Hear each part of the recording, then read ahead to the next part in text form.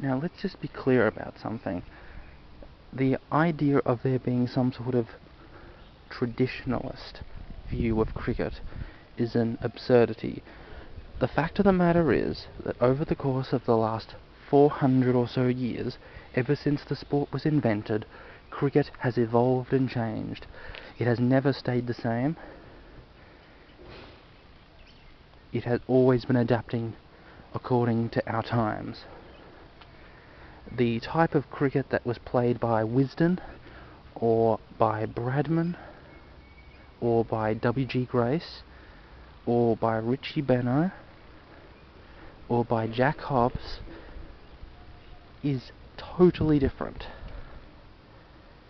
And so there's no point in holding on to some sort of ideal version of cricket that has to be played simply because it's existed for time immemorial. The fact of the matter is that there's no such eternal form of cricket that goes beyond the realm of history.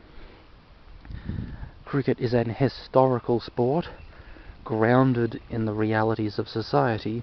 It's not something that goes back to ancient times and goes back to the very nature of humans and the human experience and human nature, as if that's some sort of unchanging, static phenomenon. And so the facts are, if you want to change cricket, if you want to adapt it to be something else, you're perfectly free to do that. But the question is, what are the reasons behind this change? Is this being done for the right reasons, or are we falling down the same death spiral that a lot of other industries are currently, as world capitalism heads deeper and deeper into this long-term crisis? And so I can't imagine any good coming out of this situation. The thing that makes cricket a unique sport is the core substantive content of bat versus ball. Batsmen trying to score runs and bowlers trying to take wickets. And so it is the attempt of these two forces combating each other to see who will win, which makes cricket a fascinating sport.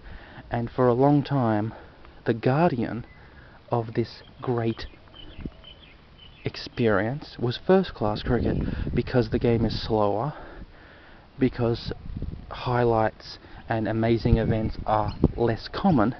It means that there's more of an emphasis on the slower elements of the game, such as concentration, such as patience, waiting until your enemy is tired and then jumping on them.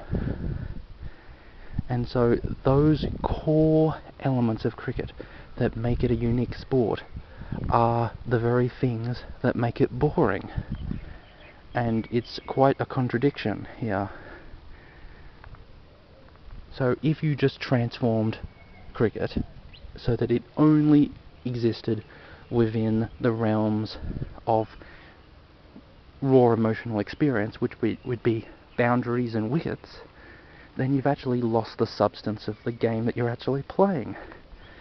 It's only through the boring elements of cricket that the exciting elements can have any meaning. And it's only through the boring elements of cricket, the tedious singles and the dot balls and leaving the ball to go to the keeper, it's only through that stuff that the core technical and rational elements of the game can come to the surface, and we can see how exciting and professional and amazing this sport is.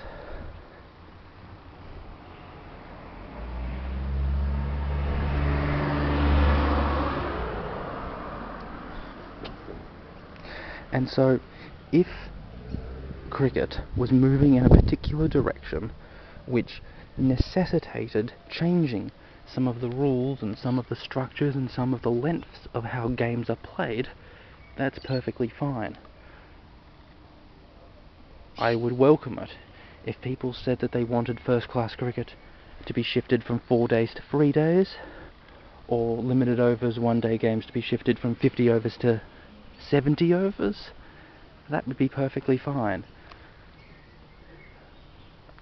If this improves the quality of cricket, then I'm all in favour of it. But it's quite clear that these people who are proposing cutting test matches to 4 days, abandoning 2020 cricket and going to 10-10 cricket, of just ignoring 50 over cricket, they do not have the best interests of cricket at hand. They are just following the normal pressures of the market that capitalism is driving cricket, and they are actually contributing to the death spiral of cricket rather than helping it get out of it. And that's of course the key.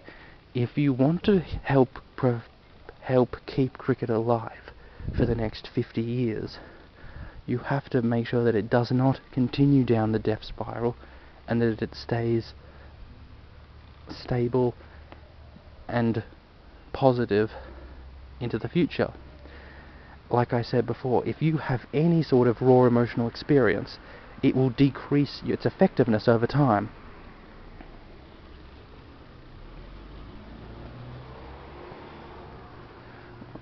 Whether you're talking about emotions or drugs or anything else, the power that it has over your experience decreases over time, and so you have to increase it.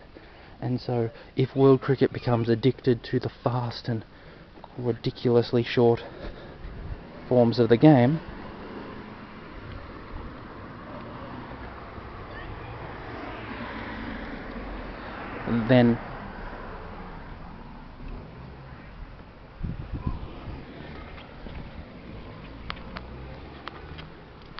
then we will be witnessing the end of the sport.